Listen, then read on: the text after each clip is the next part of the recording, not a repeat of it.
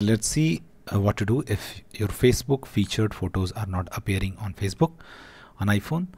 So when you are clicking edit and seeing your collections, other featured photos are not visible. In that case, what you can do, just open Facebook, tap on this menu icon,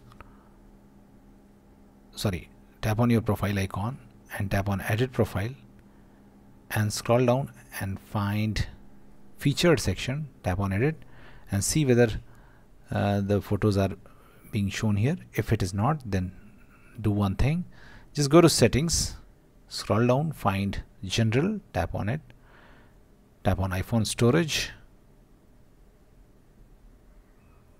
and now when it will load, just try to locate Facebook. Okay, just try to locate Facebook from the list of all the apps. Here it is.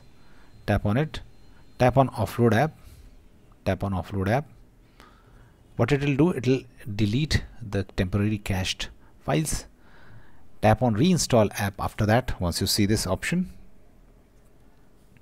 and Facebook will get reinstalled, and after that try to open Facebook again and your problem will be fixed. That's it guys, please do like the video to support us.